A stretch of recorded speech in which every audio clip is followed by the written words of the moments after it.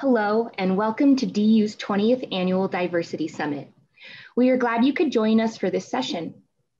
In the spirit of healing and peace, we acknowledge and honor the indigenous peoples of the land upon which the University of Denver stands, the Arapaho, Cheyenne, and Ute tribes. A few reminders before we get started. This year, we as a DU community will be exploring the interplay and intersections of the impact of 2020 through a lens of anti-racism and anti-discrimination. Together, we will examine the many ways in which our collective past informs our shared diversity, equity, and inclusion work for the future. For some, the topics covered may include triggering or emotionally challenging topics. Please feel free to exit the event and return later as necessary. We will be closely monitoring our time together and do not condone threatening or violent language. Rather, this space is meant to provide us opportunities to learn, question, and grow. We hope you will join us on this journey. Please note your camera is off and your microphone is muted. The Q&A feature is at the bottom of your screen for you to ask questions of the panelists. We will attempt to answer as many questions as possible.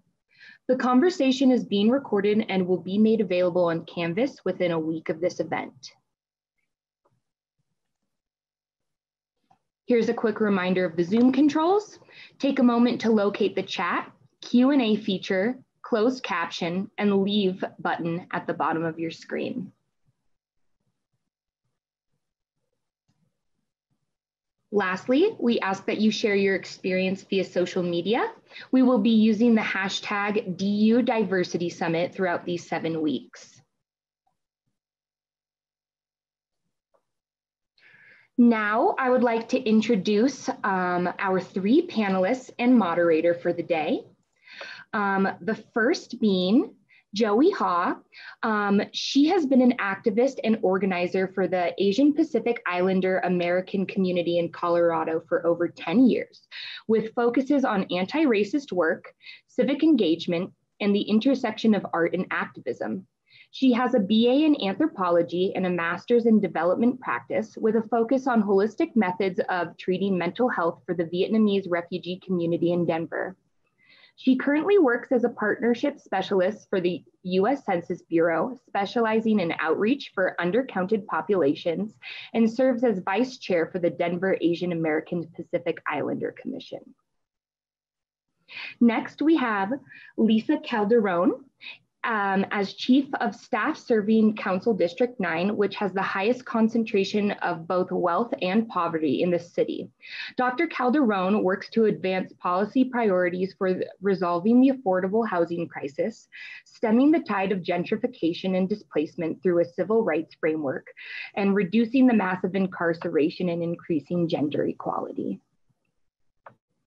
Next is Sol Watson, who is the founder and chief visionary officer for Righteous Rage Institute for Healing and Social Justice. Born and raised in Northeast Denver, Colorado, an East Angel High School graduate, attended Howard University, the Mecca, and later traveled the world, spending a decade living in Africa, raising his family in Ghana.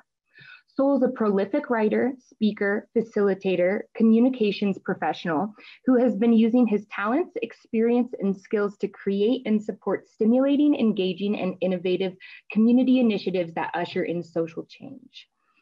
And finally, we have our moderator, Dr. Tom Romero, who is the interim vice chancellor, an associate professor at law, and an affiliate faculty for the Department of History.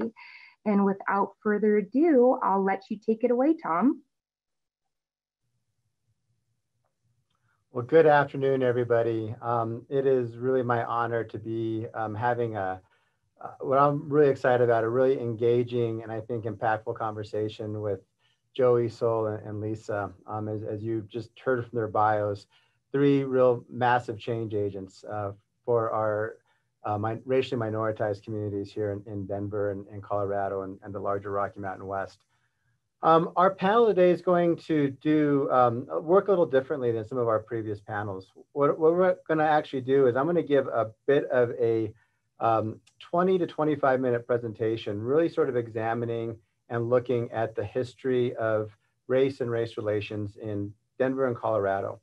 And so once we have that, sort of have that grounding, I then want to engage in a conversation about, with Joey and Sol and Lisa, about what's missing from this history. And most importantly, how does this history inform their work in the spaces that they're in, and why this history is important for just our larger work of racial justice moving forward. So that will be how we're going to proceed today. And I am going to start sharing my screen right now. And then let's launch into the presentation. So how I want to frame this for all of us that are here today is really to situate us in the space of Colorado. And many of you are familiar, right, with this sign, "Welcome to Colorful Colorado." And as many of you are familiar with this sign, when you drive in from I-70 or maybe I-25 into the state, this sign, of course, evokes, I think, certain images, right? The Purple Mountains majesty, the yellow golden plains, right? The snow-capped peaks, the white snow-capped peaks. So there are all these images of Colorado that are rooted in nature. What I want to do, and I want to do for us today, is really sort of begin to challenge that conception of what colorful Colorado means. And what I want to do is for us to think about what the color line actually means. When we're talking about colorful Colorado, we're not just talking about natural space, we're talking about human space. And so my presentation is going to go in a couple of parts today. One is to really sort of talk about this tension between Colorado as being a space of very deep and immense color lines dividing people, but also this, at least mythology and this trope that we are a colorblind space. And so that's the first place that I want to talk about.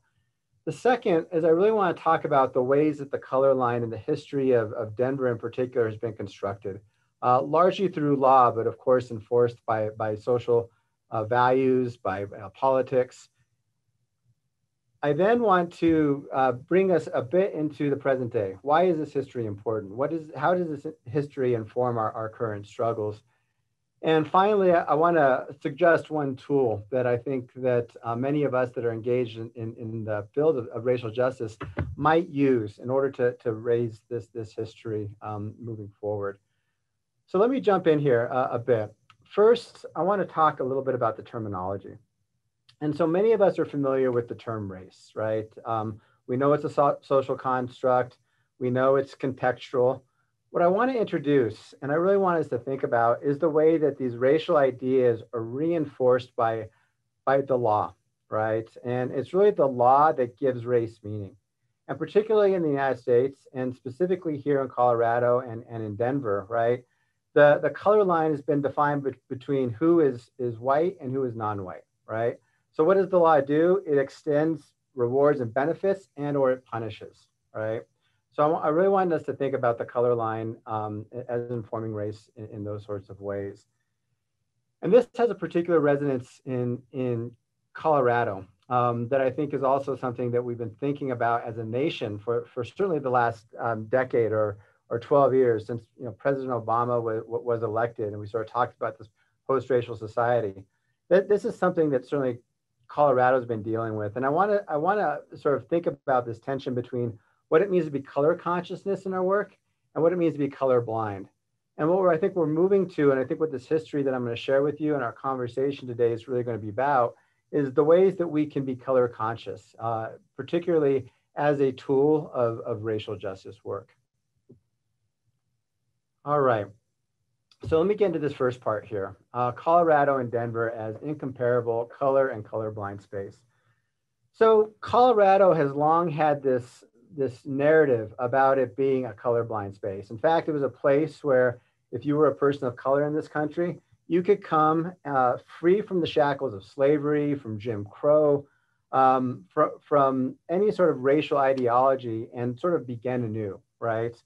And one of the prime examples that people point to is the town of Deerfield, which was touted as an African-American utopia in the late 19th and early 20th century.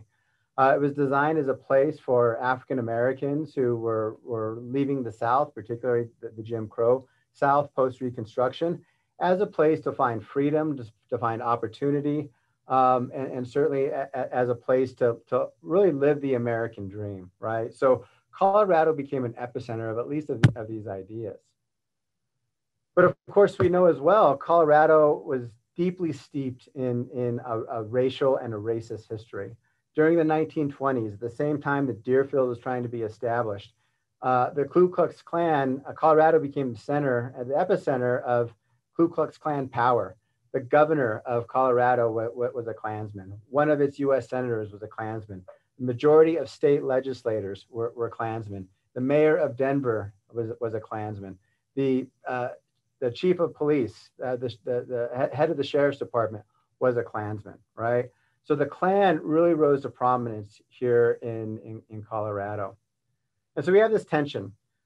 Fast forward into the 1980s, and when Federico Pena was elected mayor, he did so based upon a broad-based multiracial coalition, right? And so prognosticators pointed to Denver as this city, right, that was very progressive, very forward-looking when it came to race relations, right?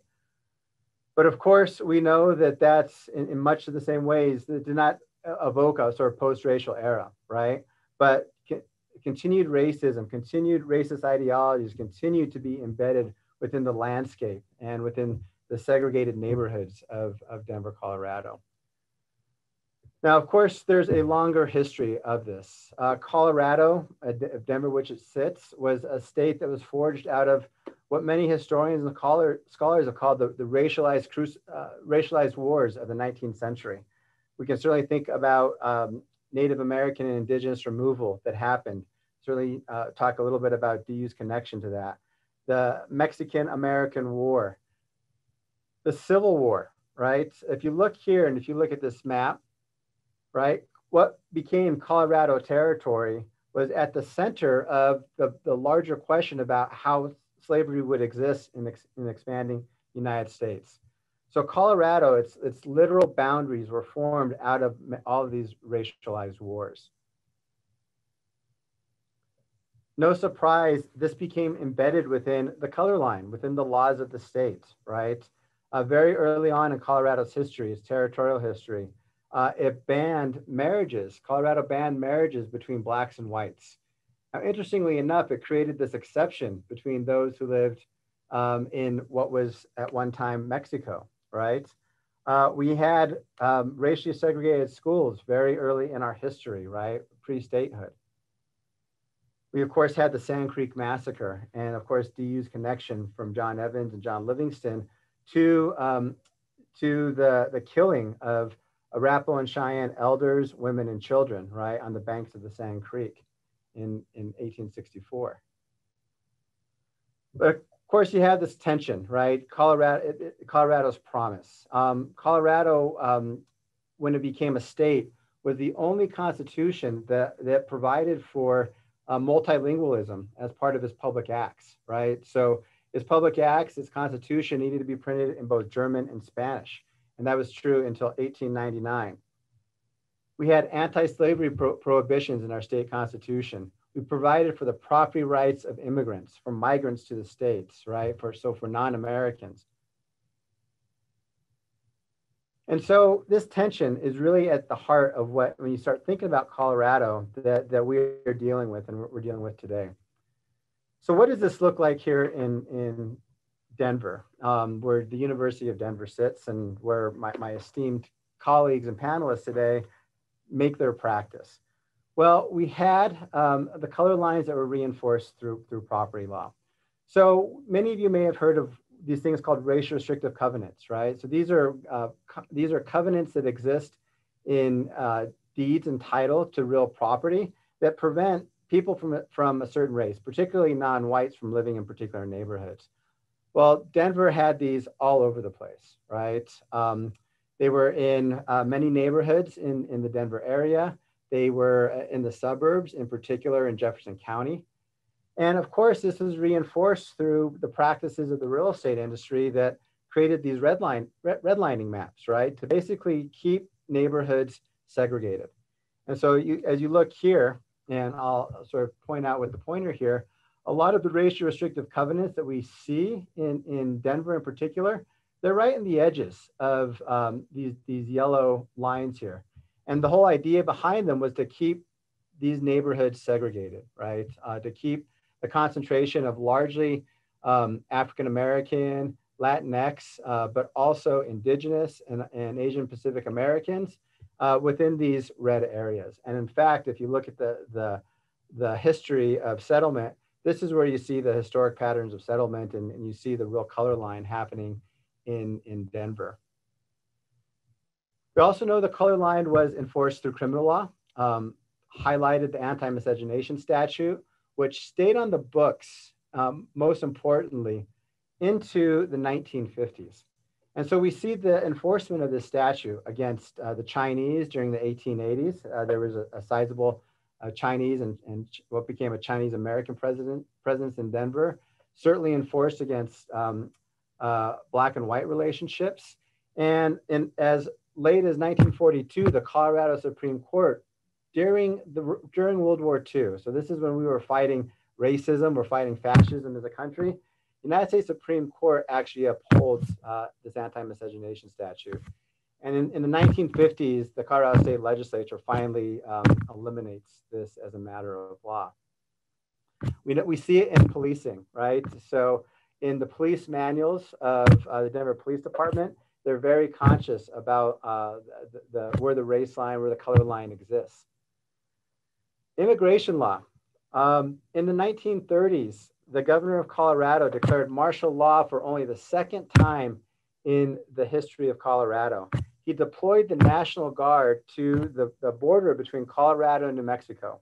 Now, I don't know how many of you have thought of Colorado as an international border, but apparently we were. And the whole purpose of declaring martial law was to keep Mexicans, right, and militarizing the border was to keep Mexicans out of the state of Colorado. And the reality of it was this.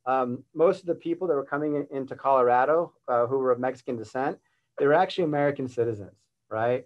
But nonetheless, in 1935 and again in 1936, when martial law was declared, you had a whole militarization of Colorado's border.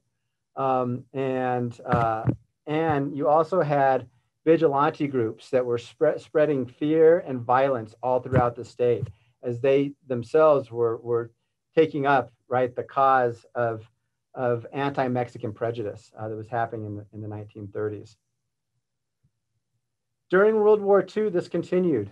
In Colorado, we had one of the relocation internment camps of Japanese Americans who were removed from the West Coast of California to the largely Intermountain West. One of those places existed here in Colorado, otherwise known as Granada or the Amachi Center in southeastern Colorado. An interesting thing actually happened as a result of this detention that was occurring in southeastern Colorado. Not far from the Japanese American internment camp was also an Italian and German prisoner of war camp. And what had happened during World War II as a result of labor shortages is that Japanese Americans, as well as German and Italian prisoners of war, were contracted out to work in Colorado's agricultural fields, to plant the crop, to pick the crop, right? And what ended up happening was a Japanese American woman actually fell in love with a German prisoner of war and ultimately helped him escape. There were three sisters, all American-born Japanese Americans who were interned in this camp. They were ultimately brought to trial in Denver in the federal district court. This is the first and only treason trial to involve Japanese Americans during World War II.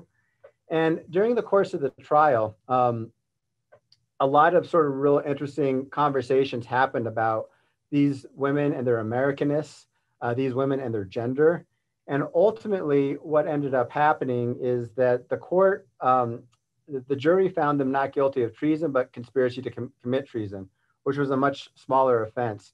And largely it was based on the fact that these German prisoners of war, they claimed to be anti-Nazi. In fact, they were part of the resistance. They were trying to escape to go fight back in Europe against the Nazis and the German Nazis. So real interesting, sort of tension and parallel that's happening within that trial. Another place that the color line was reinforced was through education law. The Denver Public Schools in particular, had really maintained a practice of segregation that really began to become very noticeable beginning in the 1950s and really kind of explodes into the 1960s. And what ends up happening as a result of what became a Supreme Court case, the first non-Southern Supreme Court case to make it to the United States Supreme Court, was that we found out, and there was actually University of Denver professor, University of Denver students that were working with the legal team, that if you looked at the attendance boundaries that the Denver Public School District was drawing every year, what they were doing beginning in the 50s and extending into the 60s and even into the 70s was they were manipulating the attendance boundaries to maximize segregation in the schools. So if you think back to where people lived as a result of redlining, as a result of racial restrictive covenants, as a result of the enforcement of criminal law, just sort of imagine, I don't have the best GPS software, right? But this is what they were doing. They were overlaying these maps, right? Over one another, right? Where the concentration of poverty was, where the concentration of people of color were, where the school attendance boundaries were. And they matched perfectly, right, to maximize segregation in the city. So this really sort of highlighted, the idea and the importance of Denver was no different, right? Denver was no different than any of these other cities and any of these other places, right, that had been racked by a history of segregation and racism as part of its history. And of course, the response to this, the response was ultimately a Supreme Court case in which the Supreme Court found that Denver schools were segregated, was that Denver then needed to desegregate. And the response in many cases was violence, right? It was protests and violence. School buses were bombed, right? Lawyers were threatened. The judge presiding on the case had his family threatened, had bombs put outside of his residence. Of course, the plaintiffs, right? A multiracial coalition of Black, Latinx, and white students, right, were threatened and mocked as they went to school. So this really sort of defined, right, the way that segregation also continued to be enforced even after a court order was put into place. So that's a brief kind of overview. What I want to do now in these last two parts then is really kind of bring this story up to the present day. So if we think of kind of the current moment, and this map here is a bit outdated since we've had a mayoral election that has since taken place since this, including as a candidate in that, our own Lisa Calderon. But this map for me really highlights the persistence of the segregation that exists in Denver. So this map is a reflection of what would be three different color lines, right, in Colorado. Michael Hancock, African-American, who becomes mayor. James Mejia, a Latinx candidate for mayor, and Christopher Romer, a white candidate for mayor.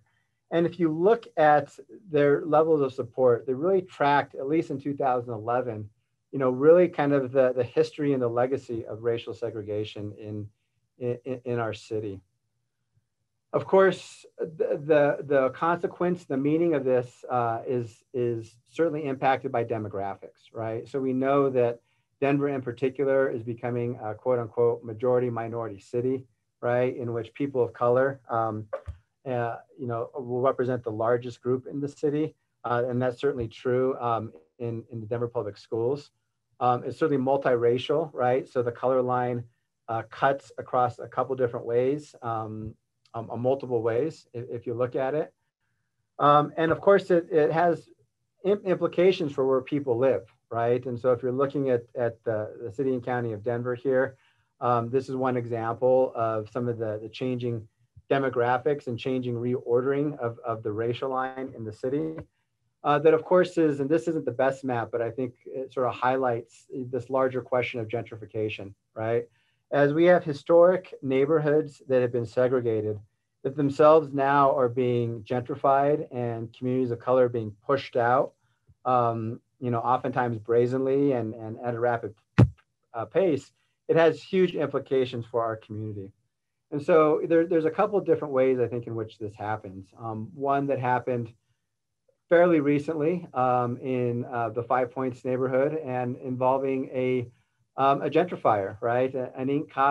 This Ink Coffee who came into the neighborhood and sort of didn't understand the history of what had been the epicenter of certainly Black culture and life in the Intermountain West, the center of Black culture and life between Kansas City, Missouri, and Los Angeles, California, for decades, and really sort of thinking about what the implications it did of sort of saying, they were happily gentrifying their neighborhood, which meant pushing out the people and the history that were part of this neighborhood.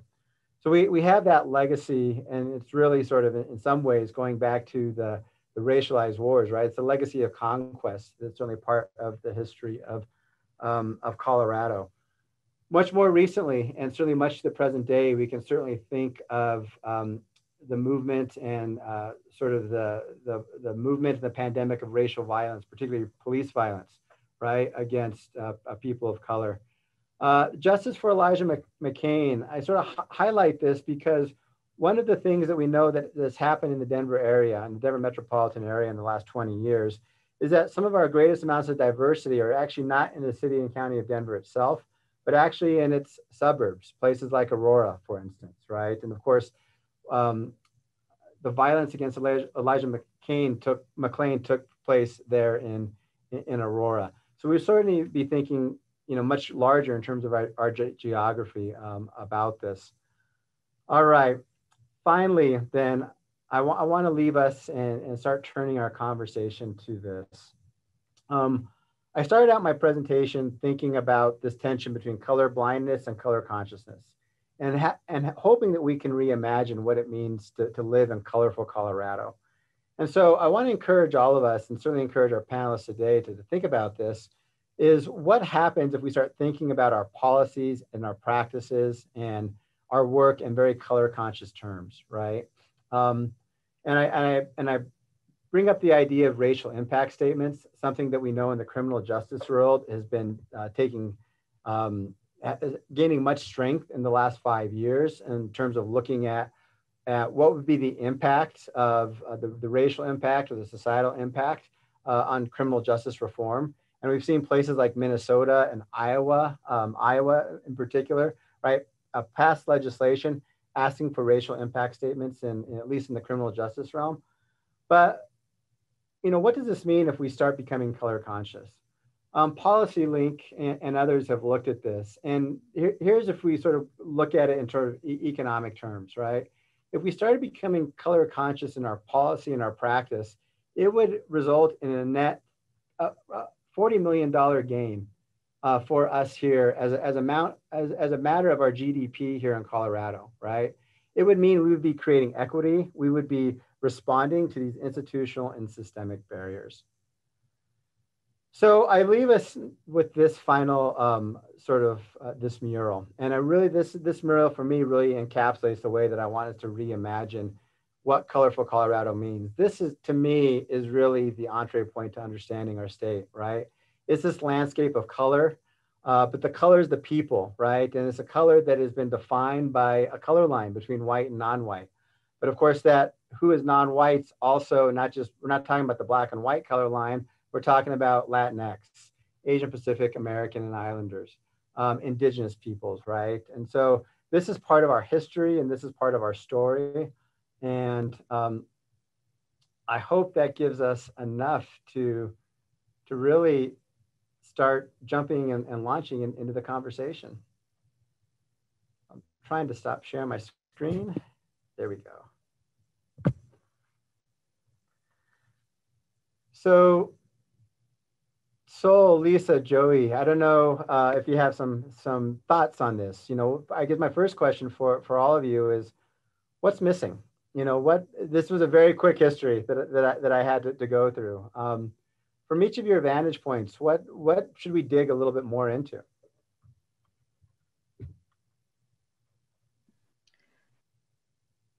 Oh, go ahead, Joey. Oh, thank you, Lisa. I just wanted to thank you, Tom, for sharing all this amazing information with us. I also learned some new things as well. Something that really stuck out to me is how you said in various points in Denver and Colorado history, we have definitely advertised ourselves as being relatively progressive. And back when we were interning Japanese Americans and forcibly removing them from their homes, Governor Ralph Carr was actually said to be very progressive. He was one of the only politicians that had dissented against the internment of American nationals. However, at the end of the day, he still had Camp Apache made here in Colorado. And although the amenities were different and considerably better than other internment camps, at the end of the day, a prison's still a prison. The guns are still pointing inside. And so that really resonated with me. So I wanna thank you for that particular point. Something that is missing, I think, and something that the Asian American Pacific Islander Commission is working on is the first race riot in Denver was actually anti-Chinese race riot. And that was back in October 31st, 1880. And it ended with all of the businesses within a Chinatown were destroyed, and then they had lynched a Chinese man. And actually this Chinatown existed on Wazi from 14th to 17th. So it's in the middle of downtown Denver. But nowadays, if you go into that area, there is no evidence that it ever existed. The riot itself was used as an example for further discrimination, stopping Chinese immigrants from arriving. And because of all the different laws, the Chinatown in that area slowly dwindled down. And again, it was no longer existed. We do have Chinese communities here, but mostly along Federal Boulevard. But in downtown Denver, there really is no evidence that there was ever a Chinatown there. So something that we're trying to do is to bring awareness to it, to let folks know that we have existed here for quite a while, and that there were definitely times where the public was not happy that we were here.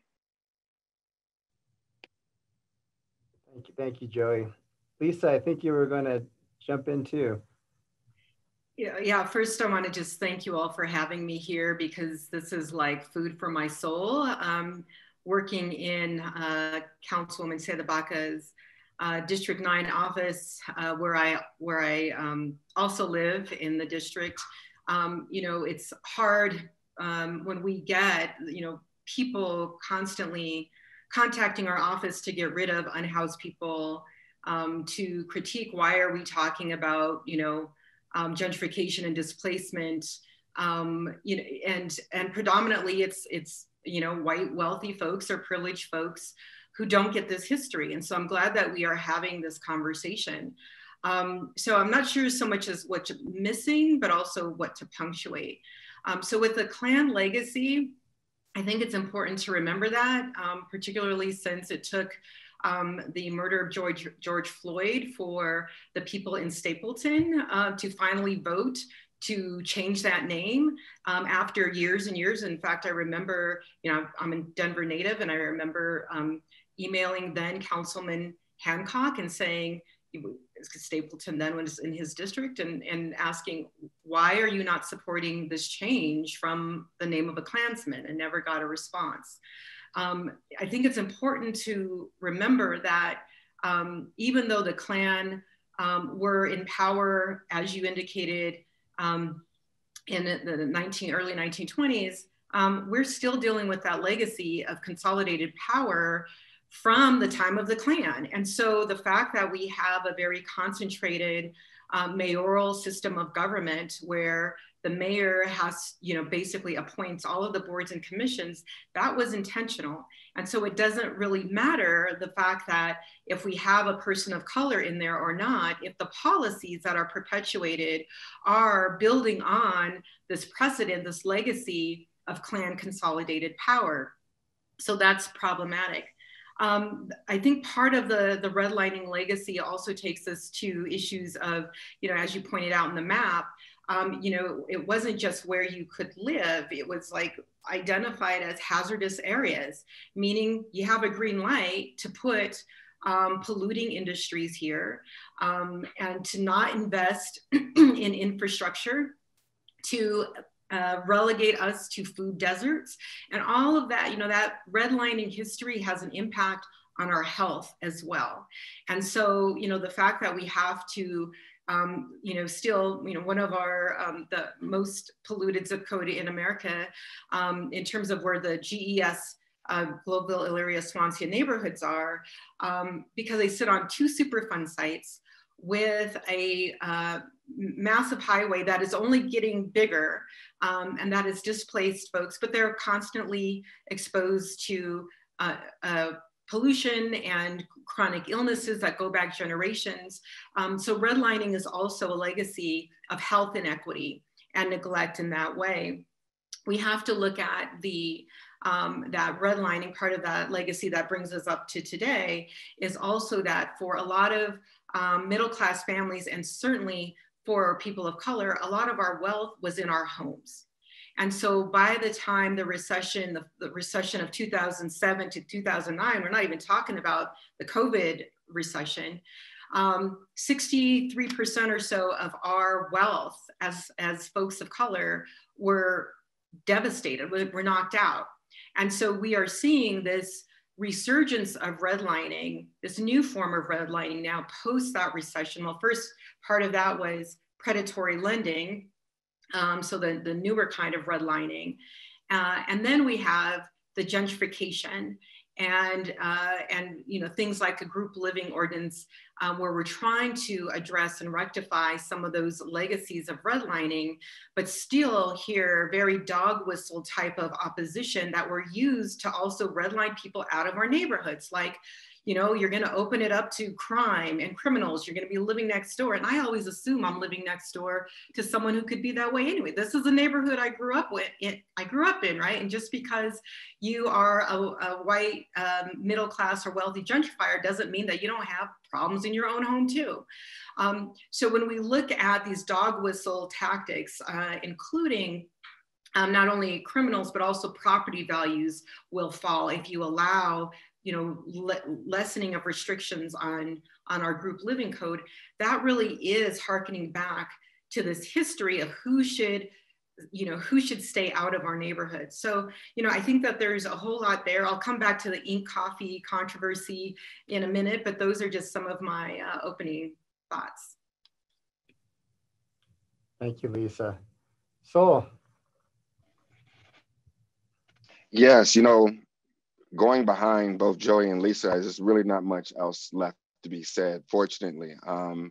First of all, I want to thank you, Tom, for inviting me on here. It's great to meet Joey. Of course, Lisa and I go, as they say in the neighborhood, we go back like reclining chairs. So long time ago. I'm not telling my age, and I don't think we'll go there, but it's great to be on the panel. It's great to see you, Lisa and Joey. Again, there's not much left to be said. You know, what I thought was really fascinating in the presentation, and that I would hope for that we would take a deeper dive in, is the violence that was taking place, specifically around education, right, which tends to be my wheelhouse. And to see, you know, what's a deeper dive around the education piece is exactly all the machinations that the white power structure went through then and are still engaged in all the way up until today, as even speaking right now. And in a place like, and I also cringe also when I hear Denver being a progressive place. Like that's, you know, and when I hear things like colorful Colorado, like whoever coined that they were talking about nature. They were not talking about the people, right? And let's just be very honest about that. They were talking about the aspens and the beautiful skies. They were not talking about the beautiful Black people and the beautiful brown people and the beautiful indigenous people. So I love what you're doing, Tom, as far as turning that term on its head. in order for it to incorporate the actual people that were here and that here and that have been here. And so again, in that vein, I'm a graduate of East High School, and going back into the conversation around education and taking a deeper dive. And I didn't understand, unless you go to East High School, and for those of you who are listening, who are familiar with Denver, familiar with East High School is the school that our current mayor drove his child past Montbello High School in order to get to, right? So he passed Montbello High School, which was a hot mess, to take his child into East High School, which was out of his district. And I graduated from that high school, and there's a reason why. And I actually live in the district. I'm in the house and in the neighborhood that I grew up in, like Lisa. My grandmother grew up on 25th and Vine. I grew up on 29th and Vine. Right now, I'm on 22nd and York. So my whole life has been encompassed in about these 7 blocks, right? East High School is right down the street. And so I say that to say that when I was at East High School, I thought that I went to an all-Black school, or at least a predominantly Black school. And that's because I didn't realize that there were different that the segregation that was inside of East High School actually took place inside the building, meaning that there were pockets and places inside of that school that Black students never saw, because they weren't in the advanced classes. They weren't in the, the college prep classes. We weren't in those classes. And so on the outside, it gives the allure once lunchtime hits or the school is over and you see all these Black and brown and white faces coming out together. What's taking place inside the school is quite different. And GW is another one of those schools. TJ is another one of those schools that you would never know that. And to me, that's violence.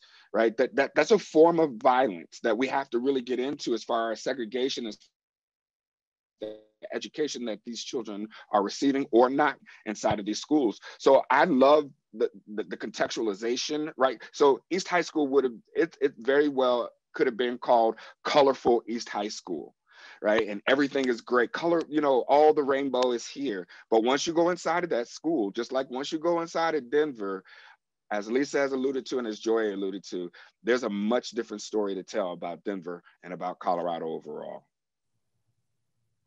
So I want to pick up a bit on that idea of violence, because I think, and in the history, maybe I'll turn it back a little bit. And so maybe Lisa, if you, and then I'll turn to Joy. And Joy, since Sol sort of took us down that path, what's your sense? Why has there been such a resistance to understanding not just the race, the history, some of the history that I talked about, certainly that all of you talked about, but really that to excavate and sort of lift up the way that violence has played such a critical role in how we talk about ourselves, either as Denverites, either as Coloradoans, either, we've heard the tropes of Westerners too, right? And of course, if you're Indigenous, there's no West, this is the center, right? And so I'm curious, all of your thoughts on what that means, our failure to talk about that.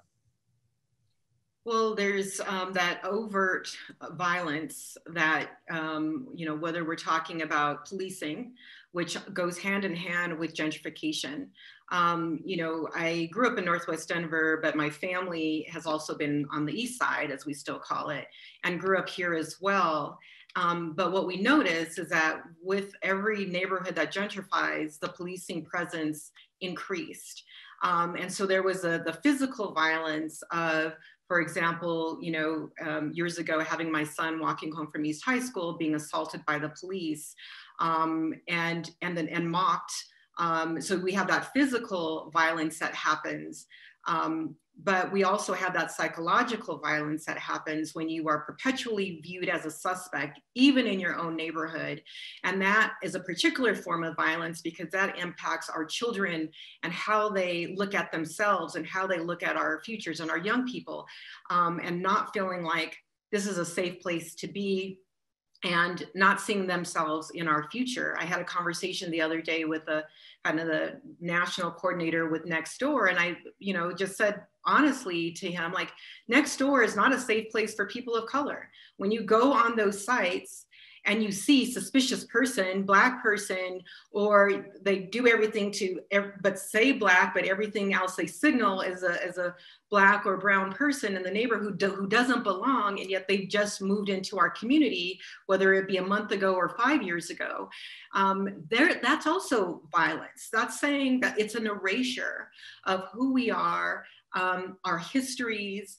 And I appreciate the question in the chat from the white male who says, I recently moved here and don't want to contribute to gentrification displacement. What do I need to know? I think that's one of the things to know, is that just by virtue of erasing us from our communities, by virtue of bringing in more police presence, that is doing violence to us. And so, I want us to think broadly in terms of what is covert and what is overt violence. Tom, you showed the spray painted house with the N-word on there. That was in our district. And so that is, and there was a big community response, and Brother Jeff organized folks around, we were outraged around it and trying to get the police to recognize that as a bias motivated crime. But we recognize those signals as the overt, but less recognition of those covert kind of signals about you don't belong here. And whether it is yet another coffee shop on the block, a brewery, or, in place of, where we used to get our cultural foods or our cultural gatherings, or we just are not welcome there, to think about all of those aspects as a modern form of colonialism, and that is violence. Thank you, Lisa. And Joey, I'm curious your thoughts, and in particular, you started off talking us about the first race riot, right, in Colorado, right, and in Denver, involved attacks against the Chinese, right, and certainly if we think about Colorado history, there's the moments of the Sand Creek Massacre, right, so the genocide of indigenous peoples, the displacement of Mexican peoples. So it really speaks to a sort of a history of violence too, that's sort of beyond the black-white color line, right? And so I'm curious, where you started, and kind of continuing the question, right? Why is that history, particularly against the Chinese, been erased? Absolutely. I think we're fearful to talk about these things. We're fearful to acknowledge the fact that our state hasn't always been this colorful Colorado, as they say it. And when faced with this type of criticism, folks in power generally don't like to acknowledge it. They don't like to say that they were wrong. They would much rather just move on. And that's the sort of feedback oftentimes I think activists in my community get as well. It's like, why don't you move on? And I think this is something that a lot of activists in different communities of color hear is, why don't you move on? This was so long ago. Why don't you move on? It's over. However, the fact of the matter is the rippling impacts of these actions are not over. They have continued to exist in different forms, like what Lisa was talking about in terms of people feeling unsafe walking down their neighborhoods. And similarly, with the coronavirus, there are several Asian seniors downtown, and at the peak of it, it was heartbreaking because a lot of these seniors were afraid to leave their apartments because, one, they were old, potentially immunocompromised. They didn't want to be exposed to the virus. And also, two, with all the rhetoric in regards to the China virus, the Kung flu, there was a rise in anti-Asian hate crimes across the entire country. And because of this, they were afraid that they would be attacked. And there was a case specifically in Texas recently where a father and two of his young children were stabbed at a Sam's Club because the perpetrator was assuming that they were Chinese, but they weren't even Chinese.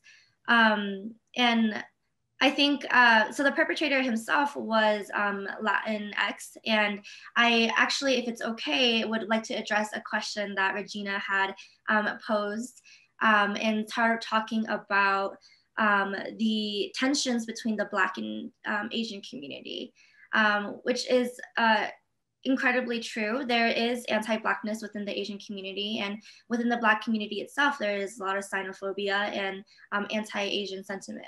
And I really want to acknowledge that, one, this exists, and two, talk about the cause of this. And this really goes back much further than just now, and it goes into the model minority myth. The model minority myth basically was a term created by the powers that be that said Asians are doing well, they're adjusting, they are good at math, they're docile, they're well behaved. These are good people of color. Why can't everyone else be like this? And a lot of people bought into it. A lot of Asians bought into it, despite the fact that when the powers that be are telling you that you're good, you're white adjacent, you're still not white. At the end of the day, you're still not white. You will never have the same privileges, the powers afforded to the white supremacist hegemony. And then also this created tensions with our community that still exists today. However, I know there's a lot of work being done in all of these communities to address these issues. And it's important for us to remember that we truly are stronger together. Divide and conquer is one of the oldest games in the book. And we need to be able to make sure that we stand together in order to address true systemic inequalities in our world. Joey, thank you for that. And it makes me think, I gave the example of when the governor declared martial law, right? And of course, to keep Mexicans out. Well, just 10 years earlier, right? Colorado and the United States couldn't have enough Mexicans in the state, right? And for some of the same reasons, right? Mexicans were well suited to stoop labor. They were docile. They had this mañana siesta culture, right? But they were perfectly well suited in particular for sugar beets, right? And so, and you see how that flipped on a dime, right? As a result of an economic crisis. So thank you for pointing out that piece. And I also, I think this is a great pivot here too. And so I'll ask you and then Joey or Lisa, if you have thoughts about it. But I think as a part of this history, and one of the reasons I invited you all here is that we also in this state have a history of multiracial organizing against colonialism, against white supremacy, certainly against discrimination. I know Sol's father was in some of the front lines of that. Lisa, you and I have been in some of that way back early in the day. And so there's a real sort of important part of that history about organizing, across different communities. Curious, all of your thoughts on that, what that history looks like and what its implications are for now as well. So Sol, I'll start with you. Yeah, that's a great question. So for me, and as the Chief Visionary Officer for the Righteous Rage Institute, when we talk about organizing across race and class, right? It's absolutely essential. But again, for Black people in the United States, this is not anything new, right? Like if you harken back even to the Underground Railroad was a multiracial, multi-generational endeavor, right? You had Black people, you had brown people, and indigenous people who knew the land. You had Black people who were working the pipeline system, and you had white people who were raising funds and helping to support it financially. The same is true for the civil rights movement. Same is true whether you believe it or not for the Black Power movement. Many people don't understand that the Black Panthers were heavily supported by white people who were putting their money behind people like Jane Fonda, who were raising money out of Hollywood to support this movement. And so I think those of us who are centered in a race and class analysis, which I think is essential, have an understanding that organizing across race and class is absolutely essential to success in order for us to be successful. And so my father, as you had mentioned, was the head of the Black Panther Party. The Black Panther Party was aligned with the Asian movement. It was aligned with the white movement. It was aligned with the indigenous movement. My father worked very close with Corky Gonzalez here in this city. So this is not a new concept, but it's not a concept that's really talked about either. It's not a concept that's highlighted in the whole colorful Colorado theme, right? Which is how have people of color in the rainbow organized themselves to fight against, you know, white hegemony and white supremacy inside of the state. And so I would encourage people just to look back on that history and to delve deeper into that history in order to have an understanding that although, you know, the new movement is here and it's important, you know, Black Lives Matter and what came with George Floyd, you see that's a much more, it's a very diverse movement, but that's not new, right? That's nothing new. When you're 12% of the population, like Black people are in the United States, which is almost mirrored in Colorado, then in Denver, or it used to be, and you understand that if we want to fight against oppression, that it has to be a multiracial, multi-generational, multi-gendered movement. It can't be just, you know, one group.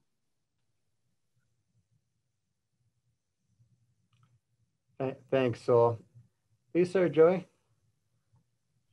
Yeah, I want to thank Joy for acknowledging the anti-Blackness in the Asian community, and being Afro-Latina.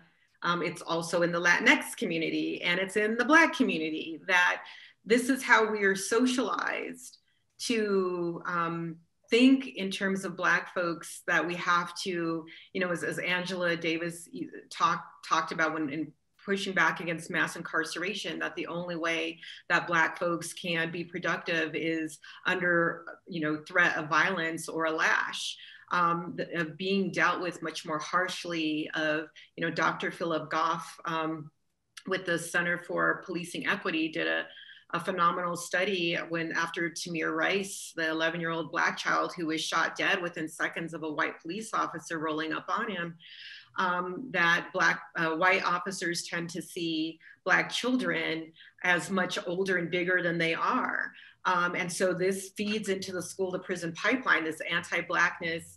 And so part of it is rooted in well, it's rooted in white supremacy, all of it, but how it's manifested through our various cultures is that we're also not immune from internalizing those messages and using them against each other. And so when we feel like there's just a limited amount of freedom, then we tend to all fight for the crumbs as opposed to coalition building, which is, you know, one of the things, again, from one of the questions in the chat about, you know, references to Stapleton at DU, and being a DU alum myself, you know, absolutely I wouldn't want to see that. I mean, the fact that it would still be a question, that we still have these names that are honoring, you know, a Klansman, it's just, you know, our history, our culture also needs to be fluid.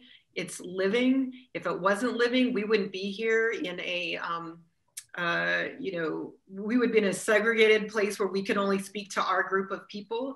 So we are history in the making. And so how we do that across cultures is through that coalition building. You know, I would not have come in third in a mayoral race, never running a political race in my life with virtually no money, if it wasn't for white folks voting for me. So a whole lot of white people voted for me that I never knew, because of the things that I espoused around issues of social justice and equity and women's equality. And so I think those are, you know, even though we have some white folks who feel guilty about gentrification, you know, guilt is a useless emotion. What we need to do is move to action. And how can that privilege be used to be a voice for supporting changes, for example, to our group living amendment, where you have, you know, South Park Hill people who some of them just want to keep it as single resident zoning, and never mind the rest of us who are packed and concentrated into places, because again, this is a legacy of redlining where we don't have housing options. So we all need to use our voices together to say, we want expanded opportunities. That includes housing opportunities, that includes employment and education opportunities as well. And we have to do it through a coalition. That's how we were able to get abolition and the women's right to vote, and all of those things is working across our cultural and ethnic groups. Thank you, Lisa. Joey, you have anything to add? I just wanted to say thank you to Lisa and Sol, and really talking about how strong we are when we are building coalitions, how much more we can accomplish when we're working together. I do want to note also that one of the first large, I believe is the longest student strike in history, was by the Third World Liberation Front. And this was a coalition of students from all different backgrounds, from Asian American backgrounds, from Latinx backgrounds, from African American Black backgrounds. And they were able to push for Black studies, ethnic studies, and a lot more equal treatment from the administration. And they were really truly able to do this because they banded together and they were able to push for something that they understood would benefit them all. Thank you. I wanted, before you hop into your next question, I don't want to, I'm just learning how cool this feature is and that you have this question feature, and it's good to see Sochi on the line here. But Richard asked this question, and I never really had the opportunity to talk about the violence piece that you had mentioned, right? But I wanted to circle back to that because the reason why I got into education justice was because of the preschool to prison pipeline, right? And people don't quite, if you're white or if you're affluent, you may not understand that the first time that Black people see police officers is in their homes necessarily, it's in their schools, right? And so our first introduction to who police are and our Black bodies being policed generally happens on a school campus. And so it's important to understand, and again, this is where Denver is so dangerous, right? Because you get this whole, not in the way that you mean it, but in the way that it was sold, this whole colorful Colorado, and it's a very progressive place. But when you look inside of the school systems, it's absolutely brutal to Black and brown indigenous people. And when I say brutal, I mean leading the nation in disparities, specifically Black children leading the nation, third in the nation as far as disparities are concerned. And this is happening, and I don't want to fail to mention this. This is happening in a city that has a Black mayor. And speaking of violence, right? Oftentimes when Black people even raise their voice to articulate a pushback against this whole notion that Black people are doing great in Denver, and then they point to people like Albus Brooks, or they point to people like the mayor, or point to the people like Chris Herndon and say, look at, there's representation there. Those people are oftentimes the very people that are pushing the policies that work directly against Black and brown people. Specifically, Albus Brooks, when he was in office, oversaw a huge gentrification process that took place inside of Denver, which was one of the largest in the nation, including Michael Hancock and Albus Brooks, who called in for federal funding to put shot spotters on the east side to make sure that Black and brown people were being policed at a higher rate inside of the city, more than any other groups of people. And so all of those things are specifically sorted around violence when you understand that when Black and brown children start to fail out of high school or middle school or now elementary school, there's a pathway to the prison. And when you start to understand that prison industrial companies on Wall Street are using tests to determine what kind, how many prison cells that they're going to build, then you can begin to understand the connection of violence between schooling and the prison system. And so I would again ask people just to take a deep dive when it comes to these type of things, because it's really on the surface, and which is also why living in Denver can be so traumatizing for Black and brown people, because if this is considered progressive, right?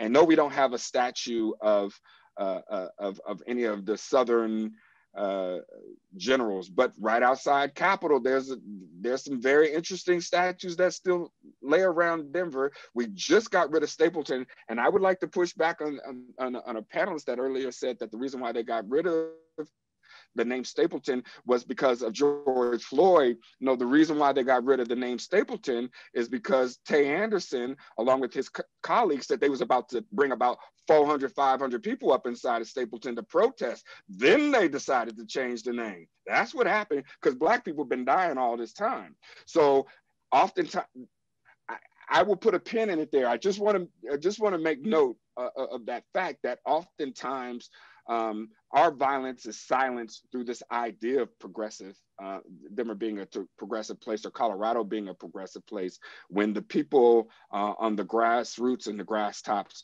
would beg to differ. And so I don't think we're in disagreement about that. I think the point is that Tay Anderson also didn't do it alone. And in galvanizing that was built on years of people demanding, you know, myself and yourself and others, that name be changed. And so I think that's part of the social justice, civil rights continuum, is that everything builds on something else. And so, you know, it's really important that when we do get tired and the barriers are there, to know that, you know, it's like, you know, it's that marathon where we're not running it alone. It takes a lot. And I want people also to not get discouraged, because we hear that a lot too. Like, we didn't see any changes post George Floyd in terms of, you know, city council did not do anything differently with funding. They didn't change policies of policing. And so, but you know, people need to continue because this is a long game. And yeah, it's a marathon. And I'm sorry, I didn't mean to say that we're in disagreement. I was adding some context or the wrinkle to white folks in Stapleton didn't all of a sudden grow a conscience once George Floyd was killed. It was through the threat of having 400 Black, brown, and white people united marching inside of Stapleton uninvited for a festival of lights or anything that made them all of a sudden be like, okay, it might be time. But no, you're absolutely right. You're absolutely right with that.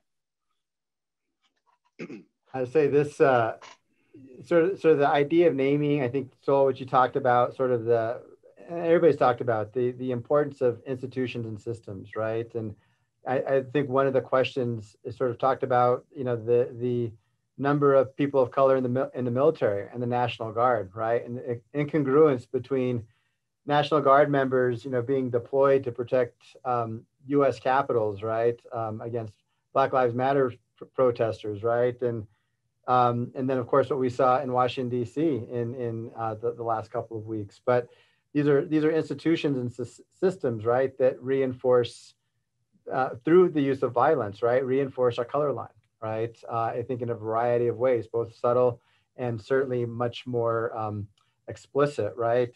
Literally with guns. So I know that as people are starting to fall off of this panel, we're scheduled till 1:30, but I'll wrap us up here by 1:15, 1:20 at the latest. But what I wanted to do is just give you all a chance to talk a little bit about the work that you're doing in each of the spaces you are. I know all of you have talked a little bit about that, but I'm curious how, you know, specifically what do we need to know, you know, particularly to make the type of colorful Colorado that I've certainly suggested, right? But certainly to reimagine, you know, certainly, you know, the history, I think the long struggle of racial justice, and, you know, that's tied to what we call our mountain peaks, what we call our schools, what we call our buildings, right? Now, this is all part of a large continuum, and all of you are playing a real big part in that. So, Joey, I'll start with you. What are you working on that we should know about? I mentioned this earlier, but the Denver Asian American Pacific Islander Commission, we are working on sort of revitalizing the historic Chinatown that existed in downtown Denver. It's been a process thus far, to say the least, but we're getting some traction. The first thing that we were able to do is we had the mayor declare October 31st as a Chinatown Memorial Day. And then now we are working on rewriting and remaking some of the plaques that are around downtown Denver. There is only one plaque that speaks briefly about the riot, but it uses some derogatory terms, and it also focuses more on the white saviors that had stepped in during the actual riot. So we're looking to redo that. If you'd like to keep up with what we're doing, I'd highly recommend folks to like us on Facebook. It's just the Denver Asian American Pacific Islander Commission. I'm also working to start a diversity, equity, and inclusion firm. We're just launching this week, actually. We started by doing some anti-Blackness training within our communities, addressing anti-Blackness within the Asian Pacific Islander communities, why that exists and why it is why it shouldn't exist. And then those are the main things I'm working on, I guess. I'm excited to also work in conjunction with any of the folks here today on any other projects that might need some support. Thank you, Joey. Sol, turn to you.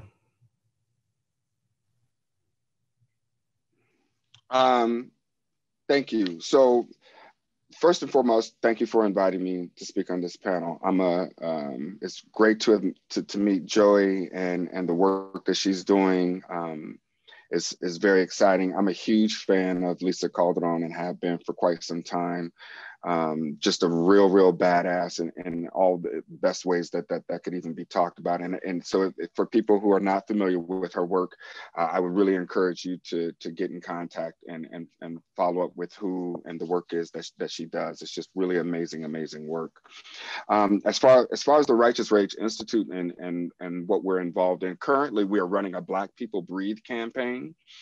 And the Black People Breathe campaign is really situated and a pushback against this notion that we're not in control of our destinies, and we're not in control of our energies and how we are able to move, and to really begin to teach people that liberation is an inside out process. It's not something just to be done externally.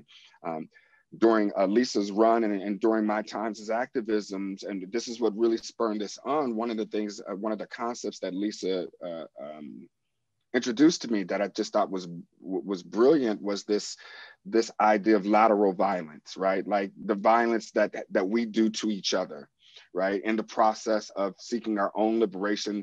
Yes, we know historically that the FBI, CIA has engaged in ways and means to undermine our movements. And a lot of those gaps are left open because we have this undealt with trauma inside of our communities, emotional, mental health issues that don't get dealt with, that leave us open and susceptible to those manipulations and allows us then to strike out at each other. And we call this crabs in a barrel, we call this all kind of colloquialisms, but needless to say, it breaks up the unity that is necessary in order for us to achieve a collective liberation. And so we're doing a Black People Breathe campaign for 20 days where Black people are being encouraged every morning to take 8 minutes and 46 seconds in honor of George Floyd and all Black, brown, indigenous, working class, poor white people that have been killed at the hands of police violence and state sanctioned violence inside of our communities. So that is one piece that we're doing.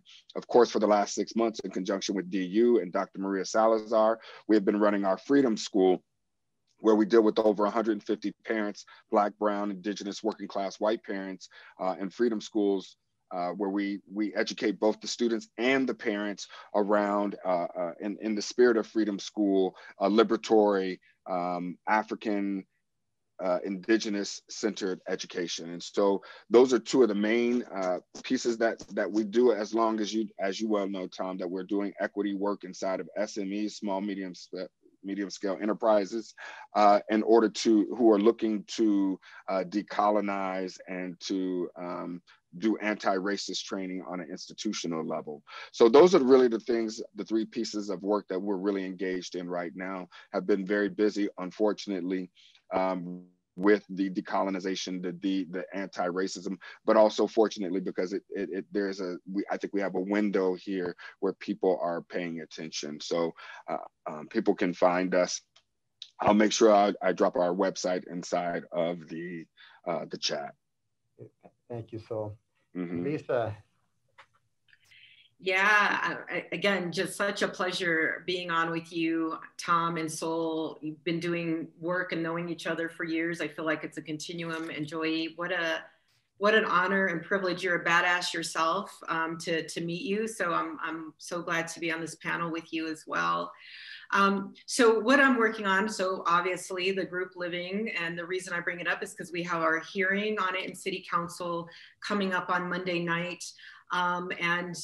Basically it's revising a text amendment to the zoning code that's saying, you know, right now it's illegal for two unrelated people or more than two unrelated people to live together, which is ridiculous. And we know that other places across many other places that are progressive cities have much more latitude to allow people 5, 10, or no limit at all.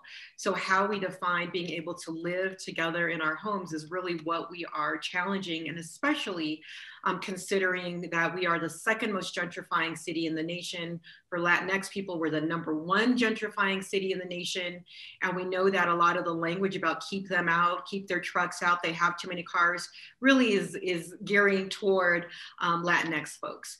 So, you know, pay attention to that, add your voices, contact your city council member about supporting, expanding the changes to group living. And this includes places where to be able to have smaller halfway houses, because, you know, 98% of people are coming out of incarceration. They do better when they have stable places to live. And we need to be able, that's part of justice reform. That's part of reducing mass incarceration. So keep your eyes on that and support it if you are so inclined. We're also working on justice reform issues. It's a big blow that our independent monitor, Nick Mitchell, has resigned to do some federal justice work for LA's jails, but it's a big loss for Denver. And so we are pushing for a community input process, just like we had when Nick was here, for the community to be able to have a say. So when those announcements are made, please, you know, sign up, be part. You know, one, we have to be able to get community input sessions. So that's an ask for people to contact Kristen Bronson, who is our city attorney, who is actually running that process from the city's end, and is also in competition for the Attorney General of Colorado, which would be a big travesty. No one who pushes through a policy for the sweeps in Denver, for punishing and doing violence to unhoused people through the homeless sweeps, should be our next Attorney General. So that's another thing I'm working on. And then just finally, continuing to encourage women of color running for office. We ran as a cohort, and brilliant women of color filmmaker Rebecca Henderson did a documentary called Running with My Girls, to follow me and Candy Sidabaka and others of us running together. But it basically shows the power structure in Denver and how hard it is to cross that barrier. And we knew that if we could just get one across, that would be worth it. And we did, we got Candy across, but that doesn't mean our job is done. Elections are in about 2 years. And so women of color interested in running for office, contact me. Well, I just want to thank you all again. You all are badass to the bone, and just really appreciate your wisdom, your passion. We tout ourselves as a private university committed to the public good, and we will put within, for our DU community, resources connected to your work, and some of the larger resources related to the history of race in Colorado, for people to have. I hope that our community can engage with all of you and really kind of continue to lift the work that you all have been lifting for so long. So thank you all. Thank everybody. A big thank you to everybody that has stayed with us through the entire panel. And we continue tomorrow with another Diversity Summit panel to begin in the afternoon. Thank you, everybody.